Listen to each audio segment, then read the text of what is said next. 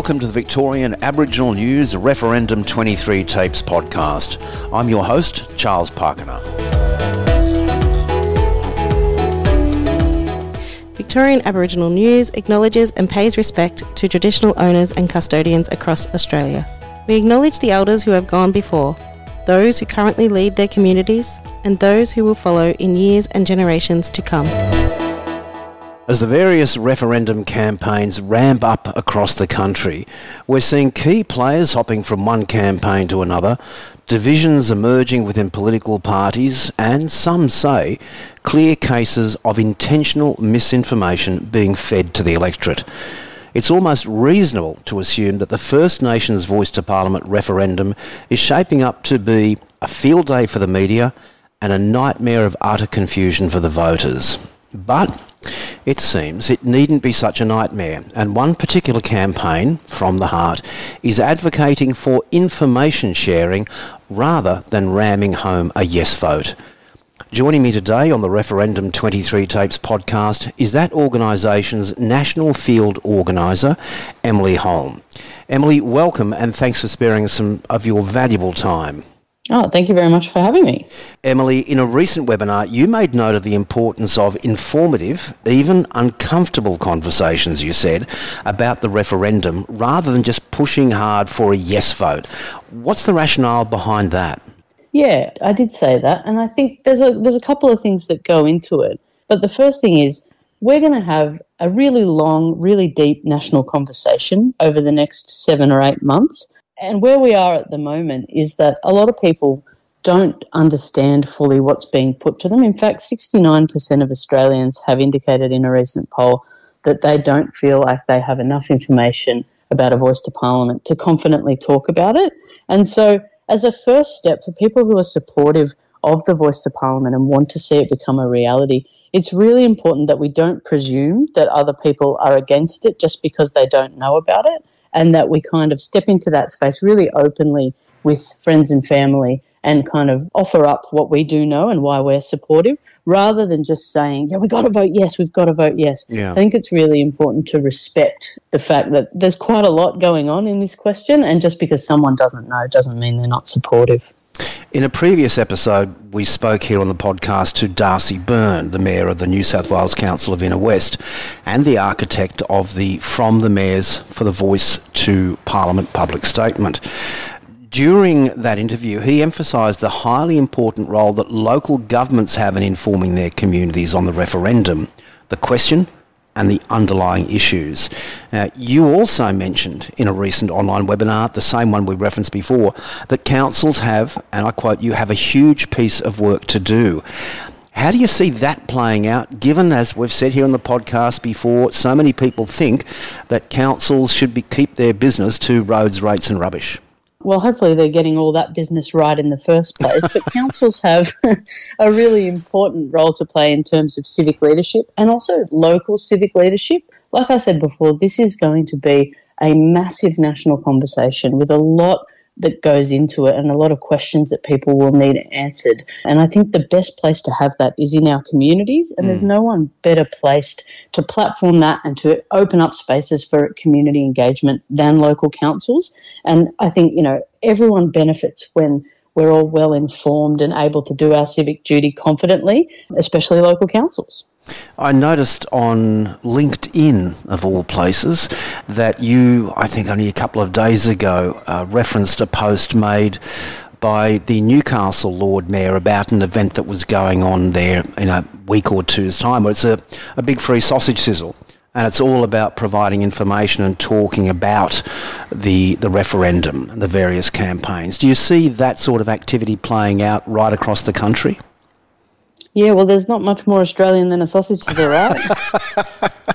I think that kind of thing, opening up spaces like Nuatali is doing here in Newcastle for people to have the conversation, is really important, and it really acknowledges what I was saying earlier, that this is a conversation that we're going to need to have together as a community over quite a long period of time. And I think making that a really welcoming environment, and one that people are pretty familiar with, come down to the park and have a free sausage, is a really good step in showing that the council is committed to making sure people have the information they need to feel really confident to vote on this. What about organisations? Is it a role for organisations to also get involved in this, or should they just be keeping their noses clean and just letting their staff work away? Similarly, organisations and particularly corporates have a role to play in this space. We saw this most recently with COVID. They don't exist in a vacuum outside of society, and we've seen particularly good corporate citizens take a really active role in the same leadership space, making sure that people have the information they need, the kind of platform to have an engaging discussion about something that's happening in their lives and in their communities right now. And I think that's really, really important. Emily, for quite a while now, you and the From the Heart campaign, you've been working extensively, you and the team, on developing information, this background information that will inform the electorate about the question and about the whole referendum process. What are some of the areas that you think really need to be addressed? Because, look, I'll be frank, some of the people to whom I've spoken don't even understand what a referendum is, and these are people who are my age, so by rights they would have voted in a referendum or two before. But there's that level of ignorance. We don't have referendums often. I think there's a lot that needs to be done between now and referendum day, whenever that is, to make sure that people understand what they're being asked and feel confident to make their decision. And I think a big part of that is what I'd call a civics education piece, letting people know how a double majority in a referendum works, and also how the kind of question of the referendum came to be in the first place and what the voice would do. I think we're well on our way to doing that. There's a lot of time to pass, but we certainly can't presume that everybody out there, is watching the news every night and reading the papers every day. And so there's just got to be a lot of information where people actually are, and that's at work and in their local communities. Do you and your colleagues see a deal of misinformation, as I mentioned at the top of the podcast, out there in the media? I think there certainly is some misinformation out there. Some of it is just confusion, and I think that's to be expected when we've got kind of a lot of news going on and a lot of conversation back and forth about what something is and isn't and will and won't be. But certainly, we saw with Tony Abbott's ad being rejected by Facebook on grounds of misinformation, there is some stuff being put around that is just not true. Emily, how much of the strategy being utilised by the various campaigns that you've seen, and particularly the Yes campaign, do you see as being a result of learnings from the same-sex marriage plebiscite that we had just a few years ago? That's a really interesting question, because you're not the first person to ask, and it's certainly a really obvious parallel and quite fresh in a lot of people's minds. But there's a lot of differences that I think it's important to point out about that, and it would be a bit of a trap to fall into to think that this is going to run in the same way. The first of which is, obviously, we need a double majority for this referendum to pass. The same-sex marriage plebiscite was run on a simple majority, just more than 50%. We've certainly taken a lot of learnings in terms of how to stand up a big national campaign with a lot of contributors all over the country. But again, another difference that really stands out is that our campaign has a huge education element, as we've just talked about, a huge informational element, whereas the same-sex marriage plebiscite was very focused on persuading people. People already had a view, and they pretty much understood the question, which is, should people of the same sex be able to get married? I think it's a little more straightforward as a question. And so there was a little bit of process education to do, but not as much as we see here.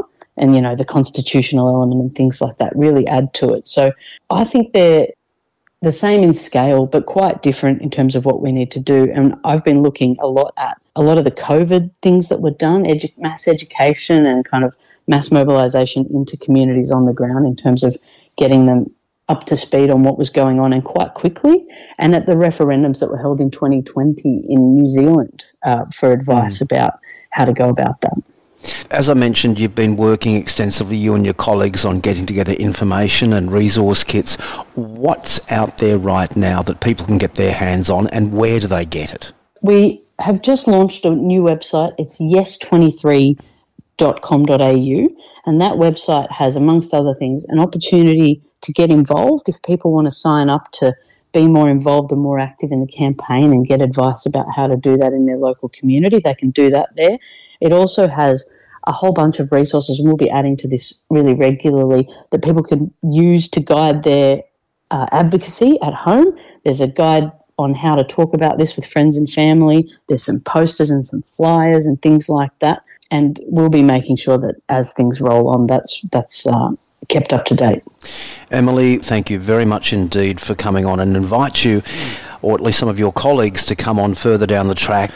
So thanks so much indeed, Emily, and we'll chat again soon. Oh, thank you. Talk to you soon. For a full transcript of this interview, visit the Victorian Aboriginal News website at vicaboriginalnews.com.au. Until our next episode, stay safe and stay informed.